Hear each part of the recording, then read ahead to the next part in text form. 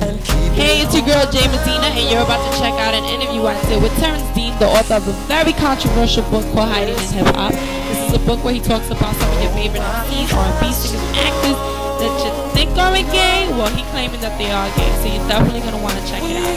j.medina, Terrance Dean, and of course, my brother, DJ Jack the Ripper. Check it out. No, but you know what? Terrance got good reason. He's been traveling all over the place.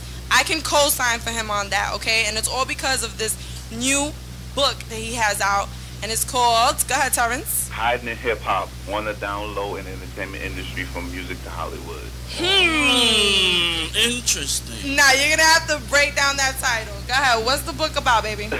Well, the book is about my life as a former down low man in the entertainment industry, as it relates to, music and Hollywood when I was, working with MTV, Spike Lee, Keen Ivory Wayans, just with the list just goes on and on. And I just talk about, how there's this pervasive subculture, this gay subculture that exists within hip-hop that a lot of people in the industry know about, but a lot of people who are not familiar with it are unaware that this subculture does exist. So I talk about that in the book, how many artists, for instance, rappers, celebrities, actors, and especially and those who are behind the business, entertainment executives, lead a double life where they may have a chick, a girl, or maybe married, but they also have a man as well. They have a boyfriend. Wow.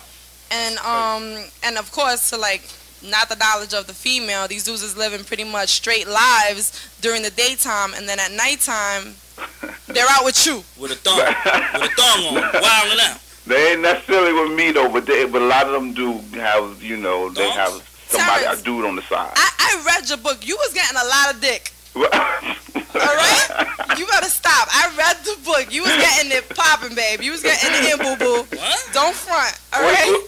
I did a little something, but I didn't do too much. I was trying to make sure, but like I said in the book, I was looking for a monogamous relationship. I really want to just be with one person, settle down. People definitely, with the title, people are automatically going to assume, oh my God, this guy is outing a massive amount of people, in the industry. But there's an actual story, you know what I'm saying? You read the book, they really get an inside look into your life. Because the dude, he was molested when he was younger, you know what I'm saying? So it's and he puts that out there, you know what I mean? Okay. Yeah. And he didn't front on that. He spoke about that and how that just kind of fucked you up, you know what I mean? Because were you interested in men prior to that, or did that kind of set you off? Yeah, that was the catalyst right there, that moment right there when it was a male next door neighbor who sexually assaulted. It was me and my cousin at the same time, so it wasn't like it was just me. He was molesting both of us. Right. So that prior to that, no, I never even thought about being with a dude. I didn't even look at dudes in that way until that incident occurred, and I was like, okay, well, what does this mean? Am I gay, or what did I do to cause this or create this, and why did he touch me? So it did start me, to question and wonder, and start to think about, those types of things. Right. But like you said, the book is a really good read. I want people to understand, I changed a lot of the celebrities' names in the book because I know it's a very difficult process. You didn't to name come out. You didn't name any names, but you did. So Russell Simmons is gay? What happened? He got quiet. What happened? Did he hang up? No. But you all are very savvy. You all work in the business, and I think a lot of people who read the book, they'll be able to figure out who I'm referring to in the book. So Kanye West is gay?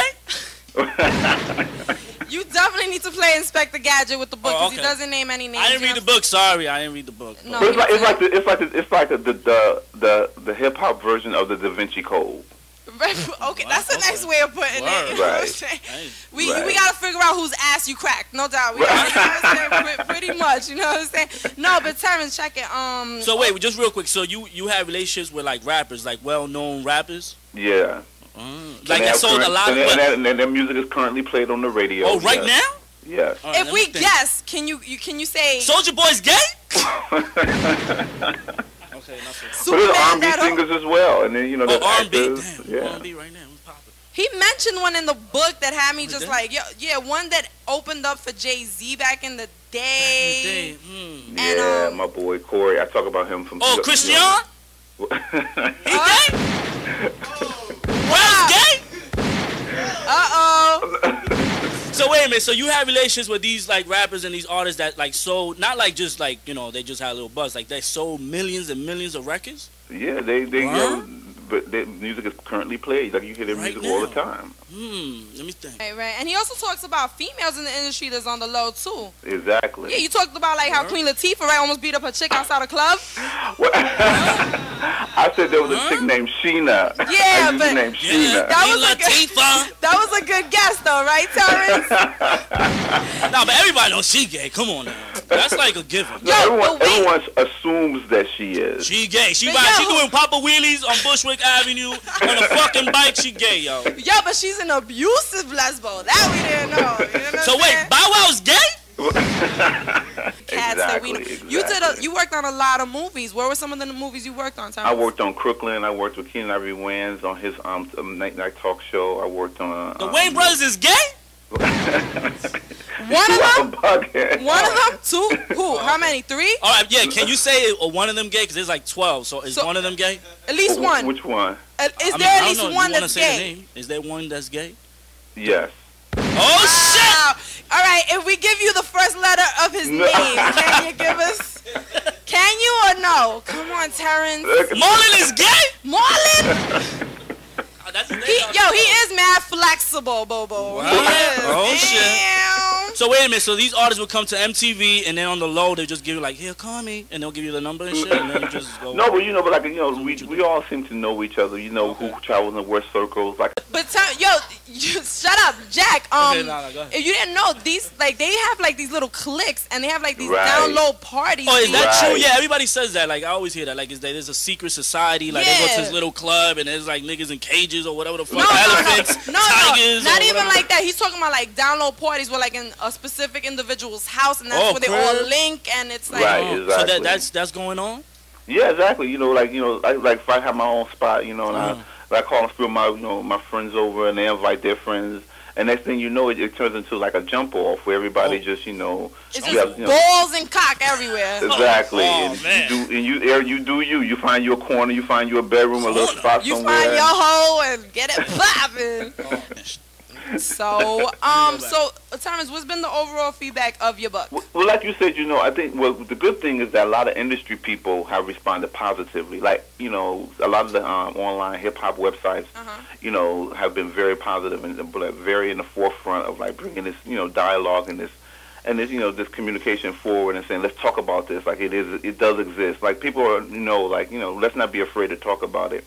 Right. People in the industry, period, have been encouraging me. They've been very supportive. A lot of people who are in the book, I talk about, they've called and they, send emails of their support and love, letting me know, they stand behind me. I think people who are fans are the ones who are more shocked, where you hear a lot of it's either I love it or I hate it because and I think it's because it is a shock to people. For some people, they're like, oh my God, and how can we talk about this or this whole there's gay, I don't think people realize that gay can exist in hip hop. Like I think they don't think that for some reason because it's such a macho thug gangster image and culture that they don't think gay somehow can be a part of that. You know what I'm saying? But I think people are going to be very shocked. So Pharrell is gay? When they read the book and they see that it's gonna be a very thug, masculine.